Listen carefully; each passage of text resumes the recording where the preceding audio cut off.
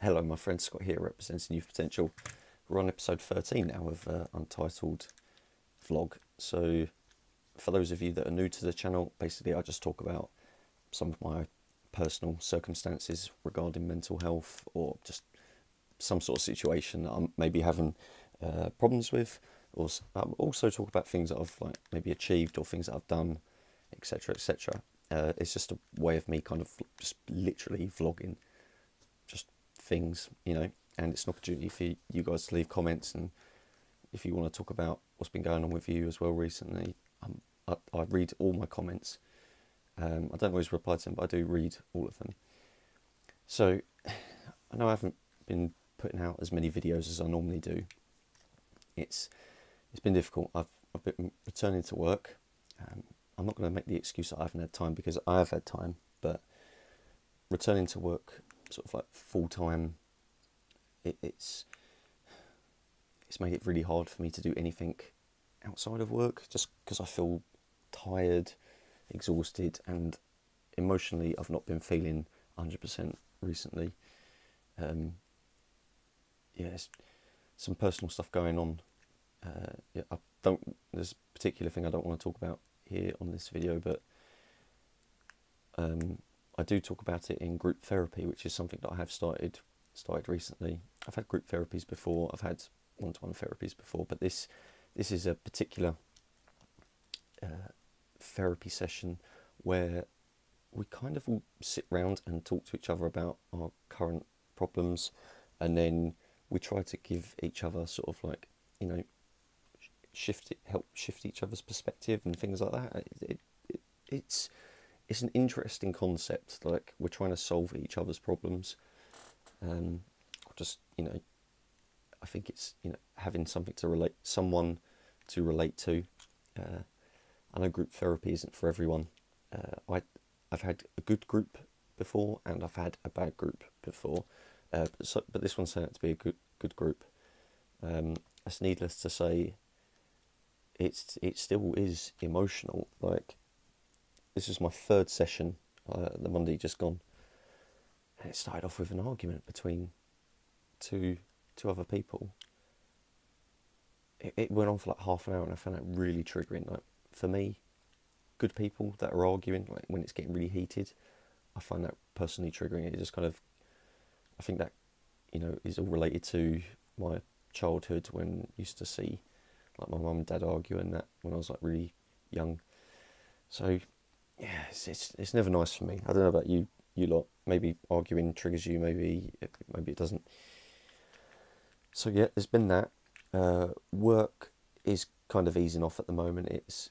I'm getting to a pace where I feel like a lot more comfortable, and it's not taking its toll on my mental health too much. Whereas before, work was really busy. So I'd be going in, getting up at like 5, starting work at 6, and then sometimes do an evening, and then do the same again the next morning. It's just too much on the emotions. When things start to affect you physically, like physically wear you down, that indirectly starts eating away at your emotions. I'm sure you lot know that. I'm sure you've felt it before. So yeah, I'm trying to rest up as much as possible in between, but it's not easy, and I've just found it really hard to motivate myself to be creative and talk about things. But that experience in itself has given me something to talk about on here.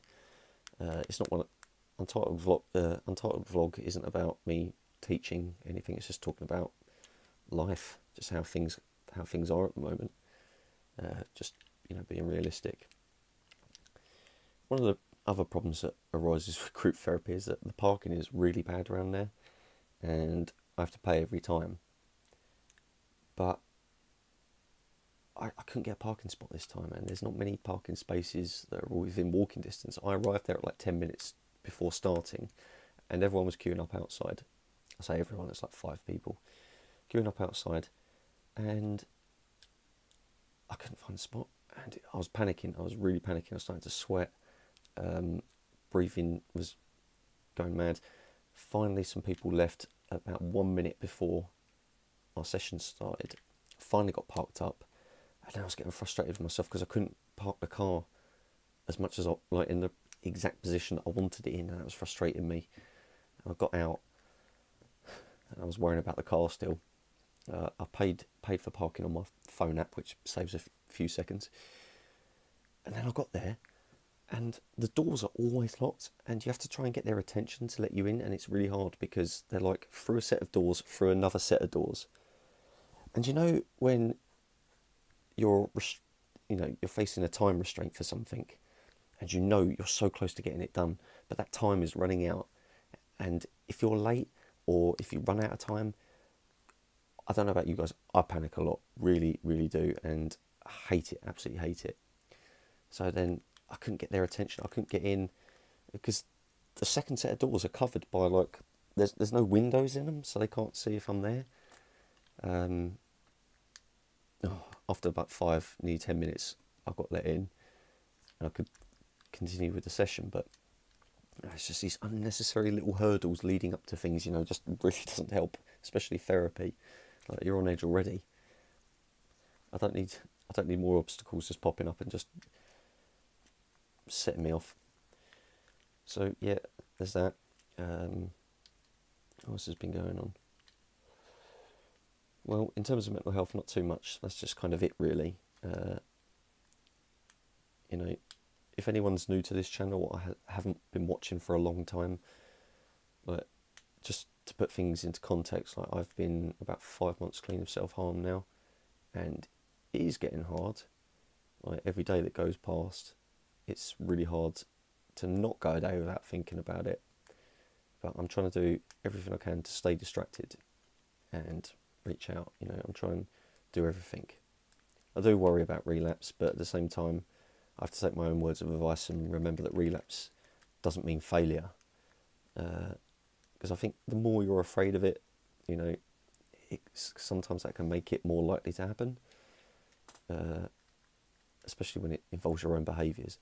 So I'm trying not to be afraid of it, basically. So, yeah. Okay, everyone, thank you for listening to me natter on. To be honest, it felt like I had to get some things off my chest. And now that I say that, it also reminds me of something else. I took off the comments recently for my most viewed video on this channel, which is me sharing my story about my first overdose. And I get a lot of people just asking me for tips on attempting suicide. So I took the comments off because it was just getting too much. It had been going on for way too long, and it was bothering me. As a creator, as a person with autism and mental health conditions, having to read things like that almost daily, it's soul destroying. As much as there were good comments on there, and the video got a lot of likes, or it still gets a lot of likes, it's still hard for me to pick all that up and just take it in and let it rub off. I can't. It's hard not to take it personally, so I've removed the comments. And if anyone asks me for advice on behalf of a friend, that really hurts me. I feel really insulted. I ask you, please do not leave comments like that on my channel. I don't appreciate it, and I'm sure you wouldn't if someone said that to you. Oh, would this work? Blah blah blah blah blah. Asking for a friend. Like, do you think I was born yesterday? Absolutely not. Absolutely not. I mean, even if that were true, what good friend would you be if you were actually seeking out advice for them? Like, I can understand there are probably some very, very few situations where that would be the case, but please don't ask me for suicide advice, because that's just not, that isn't my purpose, that isn't the aim or the direction of Youth Potential. So, yeah. Thank you for listening, I appreciate it. Alright, more videos coming soon, take care.